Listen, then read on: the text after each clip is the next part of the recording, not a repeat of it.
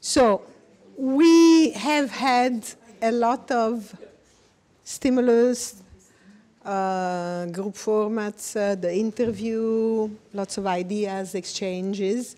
And we are getting ready for our lunch break.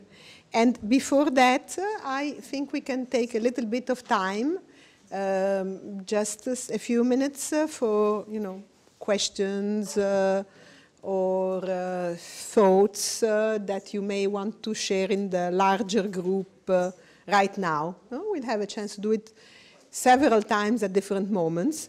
But now, if there is something that you'd like to share about thoughts, experiences, processes, it's really process at work all the time. That's the way I view these 2.5 days, really. Processes at work, different kind of processes on many different levels. So whatever comes into your mind that you'd like to share as thoughts, experiences, whatever. Thank you. I just want to say something about my experience in the small group. And it's really about the importance of that level of personal contact that we're able to achieve with a group of 5 or 6 people, which is quite different to the kind of contact that we have in a group this size. And I guess the question I want to ask, rather than going on about it, is how are we going to build on that? How are we going to actually not capture exactly, but value the experience of a good level of contact in the small groups and take that on to something that we can, well, the English word is extrapolise, but I'm not sure. Is that okay? Fine. That we can extrapolise into the wider cultures that we're talking about. Thank you.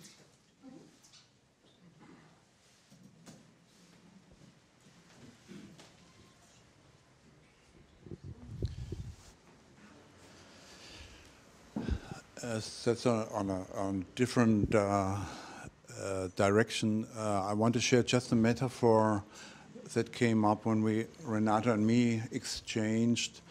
I feel sometimes uncomfortable when we talk about culture in general on the one side, and cultural is something we can facilitate as professionals. And there are different discussions. As a metaphor that came to my mind is there is a notion, nature heals, the doctor can treat. And compares that with cultural development happens anywhere, like healing.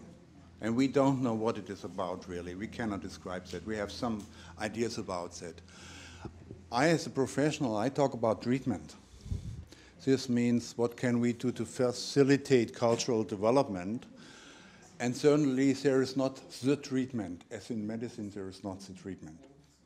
There are many ways of treating and disciplines, and you always need a specific case that you really can talk about treatment. And this is a total different discussion than the discussion about healing as such. And I want to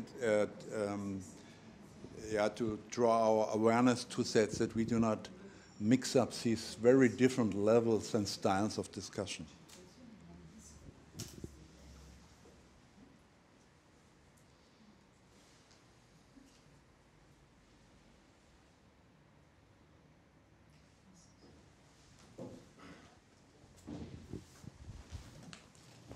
I'm not sure how clearly I'll find the words for this, but for me, culture is not just, it's not a knowable thing, it's an experience thing. It's something that doesn't always find words, and it expresses through somatic experience, embodied experience. And safety and protection in any organization comes from the potential to name that experience and co-create a shared meaning around it. See if the experience has meaning for others, what it is. If there is a psychological contract that includes the potential for embodied experience to have significance within the system, you have safety. And what I'm experiencing in this is a real invitation to stay in my head and to know things.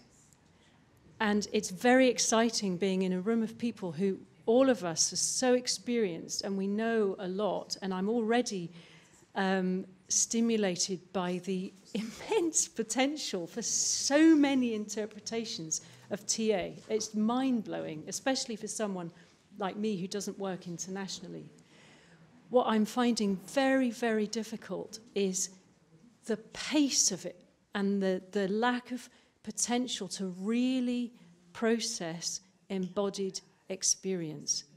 And the risk for me is if we don't have a way of making meaning together of that level, the stuff that doesn't have words, then it becomes individualized. So I experienced fury, anger earlier. I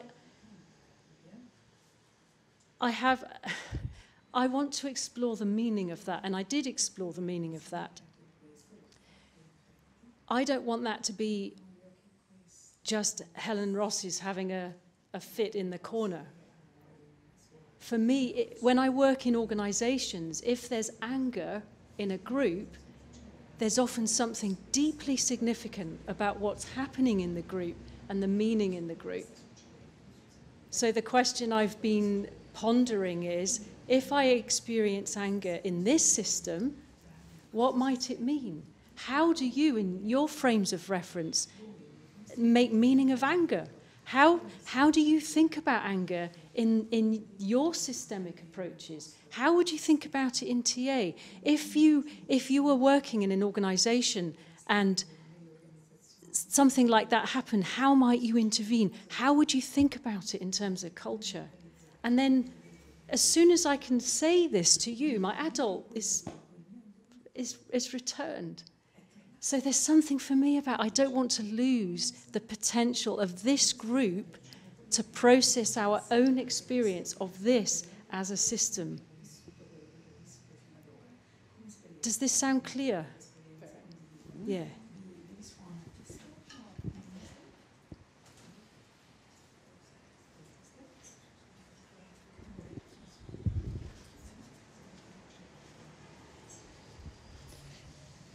So for me, it's also a very important thing to differentiate between what we mean with culture.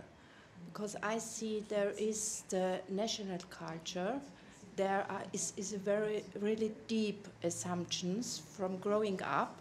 And here I agree with you, Rosemary. You said before, we cannot change this, or we can change it just very, very slowly, perhaps about generations, about time. But I think a culture of an organization is another thing. I think this is another part of culture, and here is necessary, and I think this is also one way here, to find what are the essential things and what are the rules we can have or the assumptions we can have. And I think here is very helpful, the TR assumptions, and here we can change things.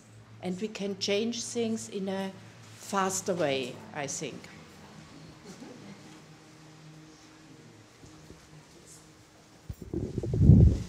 I think it's quite interesting what you are saying, Ellen, and I want to pick up on that because I think culture is really mostly unspoken assumptions, and then there is, of course, all the cognitive parts. And while you were talking, and this has been part of my thoughts also since last night when we were having some exchanges, has to do with the feelings that people may experience, that we, each of us may experience, in dealing on many different levels. And what I was thinking while you were talking about the anger and the stimulation, and in a way it's something that, not in the same words, but there is some kind of worry or thoughts that Trudy also has expressed. And I was thinking, what is the obstacle here that you may be perceiving from your own frame of reference that we Italians, because I've been investigating with several Italians about the anger and in a way, the discomfort in terms of not being able to express a potential. So I pondered and asked the Italians, to some of the Italians, if they shared this kind of perception, which seemed to come from a different culture. And they looked at me and said, no, what are you talking about? Some of the Italians said it seems that things are sort of being processed more or less along the same line that we usually experience, which in fact is not, does not correspond to reality, you know, from what you're saying. So I think it's a very interesting, I'm really glad that you brought this up, because I think it's a very interesting issue. And I think it brings us to what is the obstacle here now that some of us are experiencing in terms of using as much as possible those 2 days for professional, personal development, etc., etc. And what is it that, in what way some of us are contributing to this obstacle? Some of us or some of our frames of references are contributing to this obstacle. I don't think it's personal. I think this is part of the creation of a new system where we can have shared realities. So I think it's a very good point, and I think this brings us to a meta level. No? So, and I think the interesting thing will be to move all the time between the upper level and the meta level. So I think you're bringing a very interesting and meaningful issue here.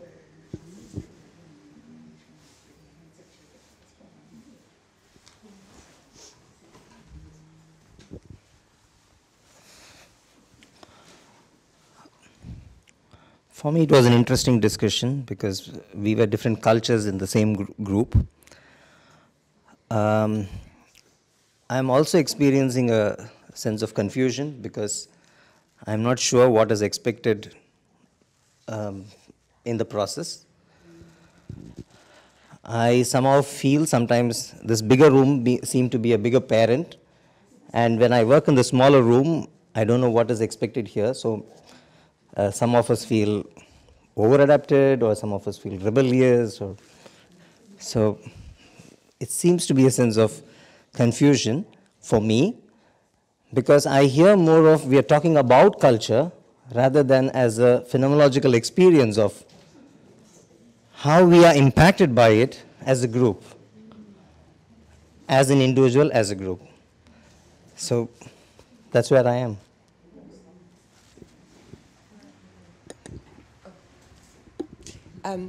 I wanted to say that I'm experiencing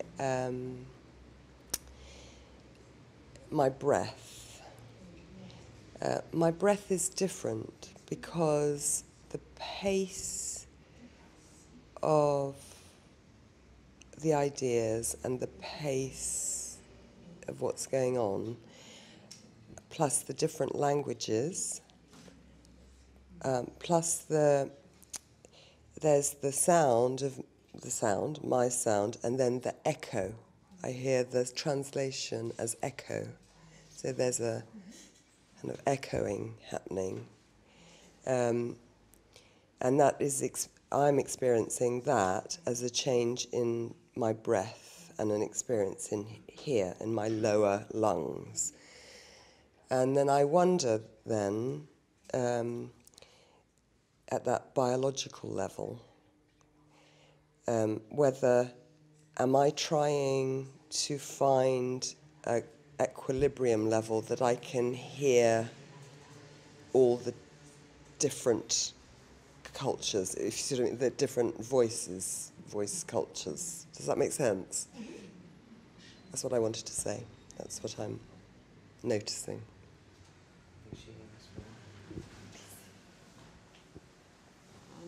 I'm probably expressing some of the things that have been already said.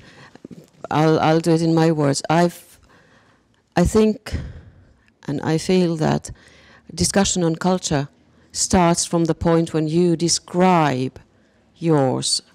You describe how you are, how you live, where you are, and then comes the comparison.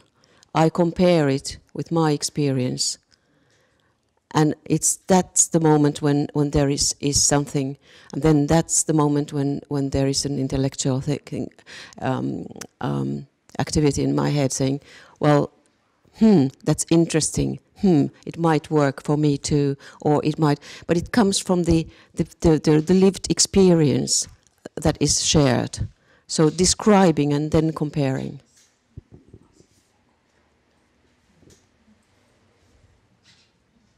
So how technology also gets in the way of the idea of conversation, does it not? So I've just described my breath. What's happened to my breath? So now, how does it happen? If we're talking about create our culture here, not with where you're from, in this. So now, what in your frame of reference would it be you describing your breath? Is this how we would have this? What happened when you said that you talked about your breath? Is that I became conscious about how I feel in my stomach. Okay. Yeah. So the comparison rose there, and I think that it's a good example of what I'd say, because these clear experiences of different cultures and how things are seen and perceived, they can make a clash with my assumptions. And then there's something new that comes. We had yesterday a lovely piece of discussion about the Indian culture and all the different beliefs and spirituality and the gods. And the way you explained how people can use parts of them for their own purpose was like a punch on my head. And hey, goodness, what is happening? So I think this is the clash of a positive confrontation of different things that come, and what people say or express about culture, about themselves, have an impact. And I think that was what you were saying too. I think that what we are dealing with really is with, I don't like to use the word clashes, but I want to use it in a positive sense, the way you are using it. I think it's really dealing with a brusque contact with different assumptions on life, on power, on education, on different sets of things. And I think that really this is something, if we want to make this encounter meaningful and making meaning, as Helen was saying, I think that this is going to be part of what we need to go through. Part of the brusque clashes between and among different assumptions and different conceptions about basic things like, you know, power, as I was saying before,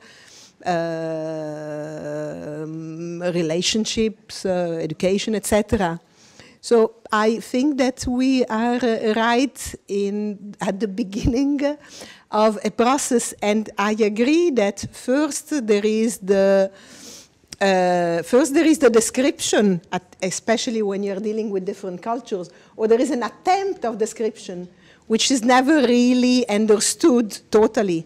We have to go through that the descriptions are only part of what is being conveyed, the mental descriptions.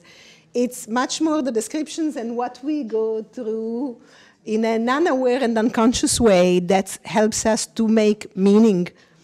And we have I think we have very different paces on an individual level, on a group level, and on a cultural level. Even though we have, what we are sharing and what we have in common is our TA culture, which is something, it's not much. So that's my point of view at this time. And if there is something else that one of you or some of you want to share before we go out for lunch, I think we all need to be patient with ourselves and with the rest of the group and different people and process this patience or impatience.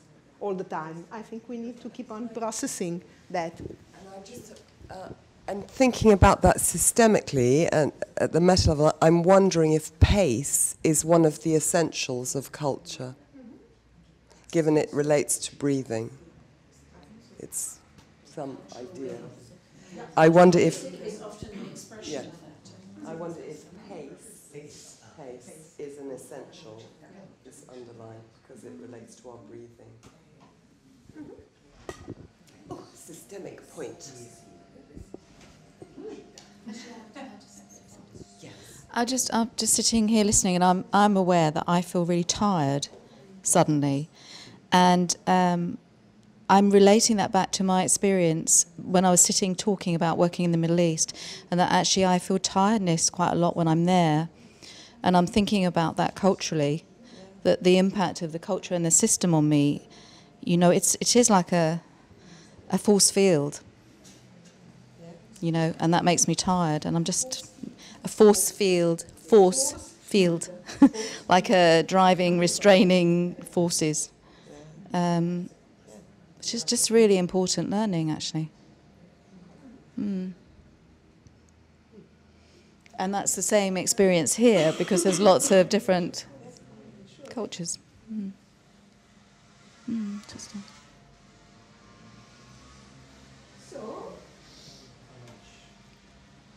Food. Other essential of culture. Do you want to take some time more than that, or are you ready to go to lunch? Are we ready to go to lunch? Lunch. Okay, we'll see you in 1 hour. We'll see you in 1 hour. Is that okay?